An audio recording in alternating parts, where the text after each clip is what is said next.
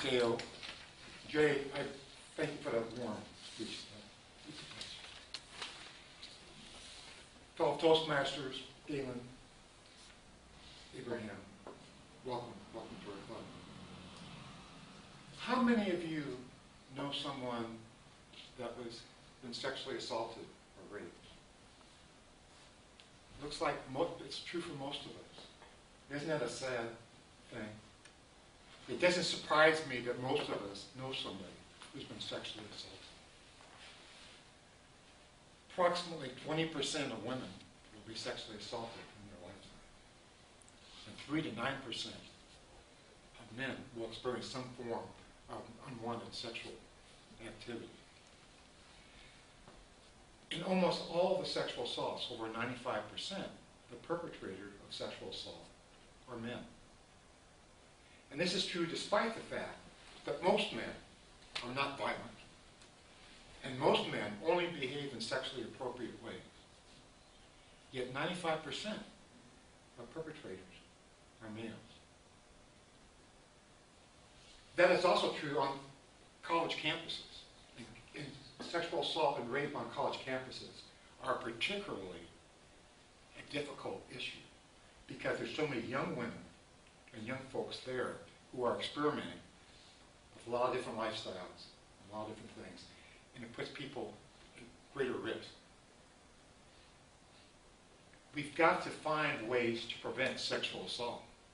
But when you think about 95% are men, we have to focus our efforts at preventing sexual assault on better understanding men and what can we do to help prevent and reduce sexual assault in our communities and on our college campuses. Now, when I talk about sexual assault and talk about masculinity, I have two fears. The first fear is I'm afraid because I'm going to be talking about men's socialization and what puts them at risk to committing sexual assault. And I fear that some people in the audience may think that I'm trying to justify men's behavior. And that's not where I'm coming from. I don't want to justify men's behavior or excuse them. But I do know that if we're really going to prevent sexual assault, we need to really understand some of the underlying dynamics of the pressures that men grow up with so that we can do a better job of preventing sexual assault from occurring. The second thing, the other fear I have when I make these kind of presentations is that particularly men in the audience will feel like I am bashing them. And I don't want to do that. That is not my intent. I love men. I've been working with men as my specialty area for the last 20 years to help men lead healthy lives. I'm a man myself. I have some insight into what it is to be a man. I don't like to be criticized. I don't like to be judged. And I don't like to be labeled or thought of as someone who's unsafe. But I also know if we are going to prevent sexual assault, we need everybody. But particularly, we need men's help. And particularly older men's help. Men who are older than college age. To serve as good role models to affect this type of change. Let's talk a little bit about what sexual assault looks like on a college campus. Now, for a lot of people, when we talk about rape or sexual assault, we think about some stranger jumping out of a bush on some dark night and grabbing someone and raping them there. That does happen, but it's relatively rare. The way sexual assault and rape usually occur, particularly on a college campus, is by someone that is known by the survivor. You might think a little bit about what your conception of date rape might be. Oftentimes on college campus, it's more done by someone that's known, a boyfriend, someone they're dating, or someone they're at a party with. This is the type of situation where rape or sexual assault is more likely to occur. Like I said before, 20% of all women will experience sexual assault sometime in their life, and 3 to 9% of men. This is not just for heterosexual relationships. People who are gay, people who are lesbian, people who are transgender are also at risk for sexual assault. In fact, they're relatively high risk. And this most often happens again, by people that they know, friends or acquaintances or partners. But it also happens for people who are committing hate crimes. So sexual assault also occurs that, particularly for the gay, lesbian, and transgender population. Drugs and alcohol are a strong risk factor for sexual assault on college campuses. And approximately 50% of perpetrators and 50% of survivors were under the influence of drug or alcohol when the sexual assault occurred. So it's a really heavy risk factor. There's a woman named Mary Koss who did a fantastic research project in the late 90s. And she developed this questionnaire asking college men about what kind of sexual activity they had engaged in. And she gave this survey to thousands and thousands of college men throughout the nation. And what she found in this survey was basically that 70% of college men basically behave in sexually appropriate manners. In other words, they either were not having sex at all, or they were having sex with mutually consenting partners, which is the way, obviously it should be. So 70% were behaving appropriately. 20% admitted to engaging in some type of emotional manipulation to have sex. So, for example, a boyfriend telling his female partner, if you don't have sex with me, I will find somebody who will. In other words, kind of emotionally manipulating or twisting one's arm. And 10% of college men admitted to behavior that would be classified as either sexual assault or rape. So that's both good news and bad news. The way I perceive this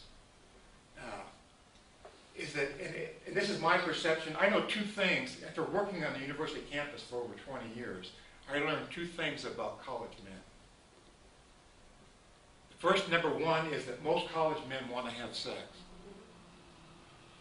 And two, most college men do not want sexual assault to occur. And I know that for a fact if I talk to thousands and thousands of college men. But what we need, so this gives me hope, because I also know that if we could talk to that 70% and get us to help us, and if we can get men my age, John Rocky's age, Tim's age, more involved with men on campus and with younger men, mentoring and doing role modeling, we can make an impact on sexual assault. Now, the other thing I want you to know about sexual assault on college campuses is it's actually part of a larger picture. And that larger picture is what I call the college men's health crisis. And because there's a number of behaviors that happen for college men, which are actually, and happen for men in general too, which is actually pretty disturbing. But let me get this set up here. There's a series of symptoms that we see on college campuses with men.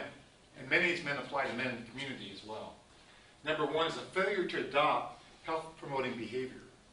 By this I mean failure to use sunscreen, to put on seatbelts, to eat appropriately, maintain a good diet, to exercise regularly. Even though we picture college men as being very athletic, many college men do not exercise at a regular basis. And when they do, they might become a weekend warrior or something where they don't do anything, and all of a sudden they're out there exercising regular over the weekend type thing. And this really becomes a problem, not adapting to these health-promoting behaviors. Engaging in risk-taking behavior. And this is a common issue for many young men, is engaging in risk-taking behavior to prove one's masculinity. And I'll give you a very simple but very tragic example. 5 or 6 years ago, it was a late spring, early summer morning on a weekend. And the U of O football team, the guys got together and said, let's go float the river. Fantastic idea. So they all got their inner tubes, they ran up the McKenzie River, they got up on a river bridge trestle, and every one of them, one at a time, jumped in the water with their inner tubes. 20 men jumped in the river and started floating down. The 21st was a young man who did not know how to swim. But think about this. If you're a man, if you're a young man, and 20 of your buddies, particularly on the football team, they jump in the river, you're not going to stand up and say, gee, I don't swim very well. I think I'll pass on this trip today, or maybe I'll walk around and just kind of inch my way in. He didn't do that. He jumped in as well. He slipped through his inner tube. He went down to the bottom, and he didn't come up.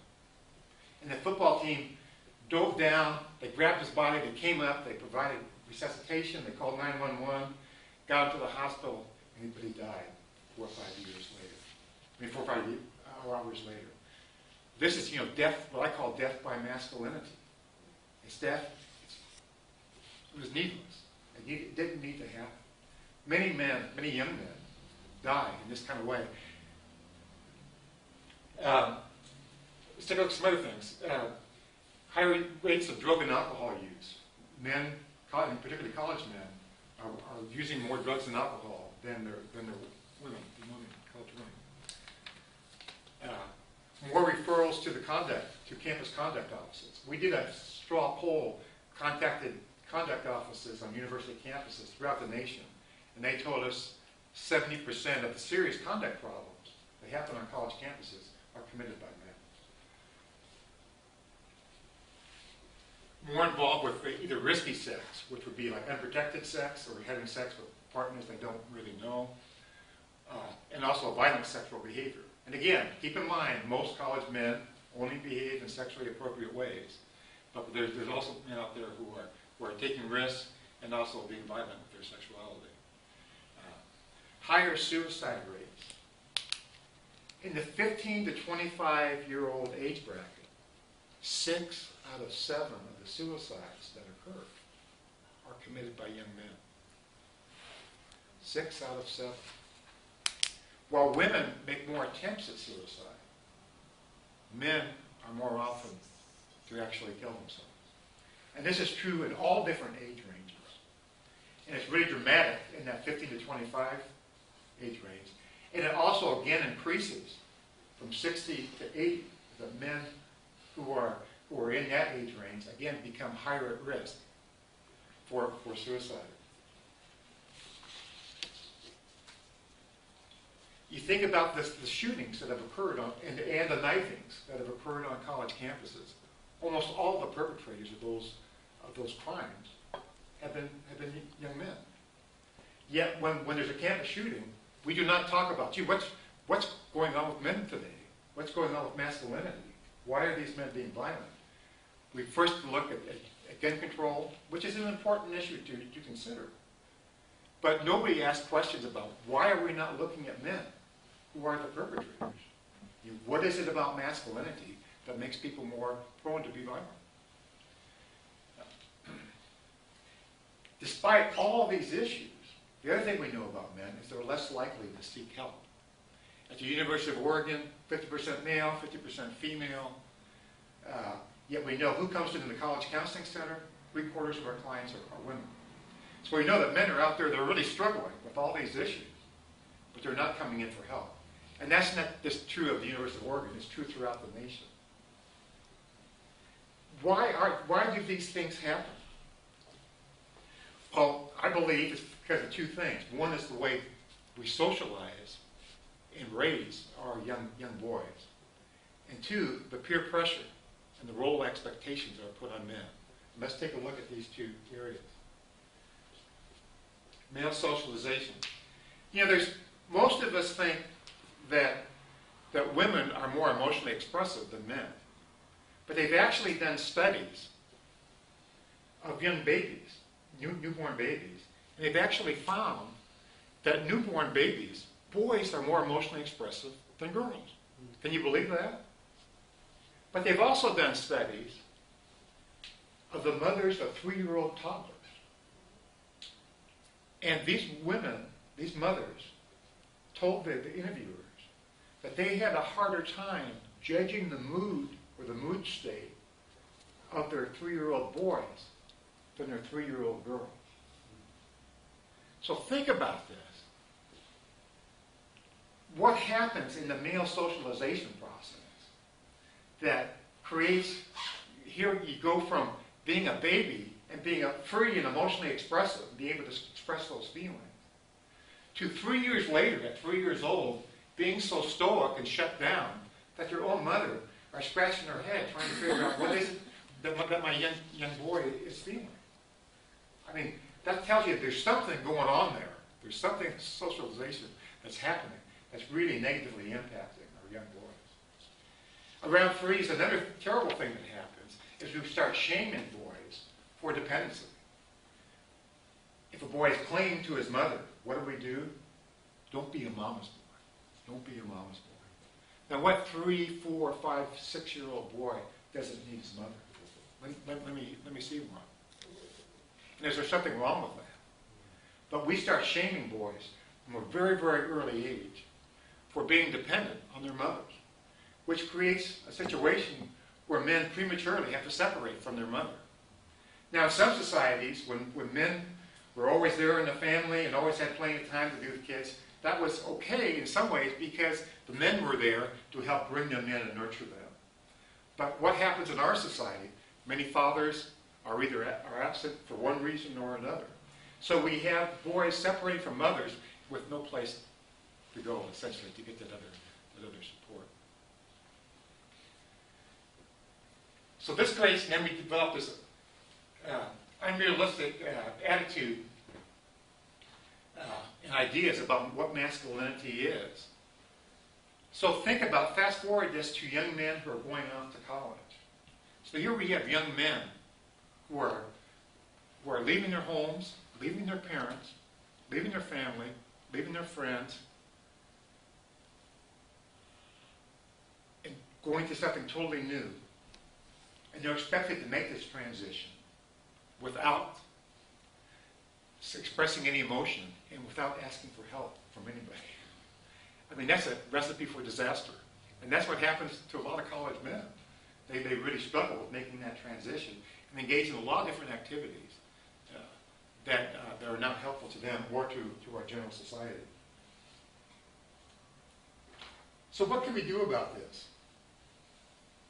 Well, before that, let's talk a little bit about male role expectations. In terms of sexuality, what are the pressures or expectations of college men?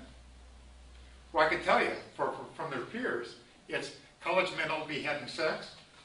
They ought to be having a lot of sex. They ought to be having sex with multiple partners. They ought to be good at it, which is a little difficult if you're not that experienced. You must always be ready to have sex. And of course, this is about sexuality, not to release a sexual urge, but more about being a man, proving that one's a man. There's a reluctance to check in with a sexual partner. Gee, are we on the same page? Are we heading in the same direction here? Do we want the same things? And these type of expectations do not explain all sexual assault, but they contribute to sexual assault occurring in our communities. So what can we do about all this? I mean, understanding men is really the key to prevention. What we need to do is to develop programming and opportunities for men that are congruent with the culture of masculinity. That does not create defensiveness, it creates openness. We need to create safe places for men to talk about dating, about relationships, about sexuality, so they can consider some of these things. We need to create a safe place. We need to enlist men's help. That 70% of men who behave in sexually appropriate ways, we need to have them become good bystanders that can help intervene in sketchy situations in ways that are not risky to them, but can prevent sexual assault from occurring. We can provide healthy role models, and that's important for all of us to be able to do and provide for men. As far as specific strategies go, I don't have time to cover that today, but I will cover that in a future speech. Thank you very much.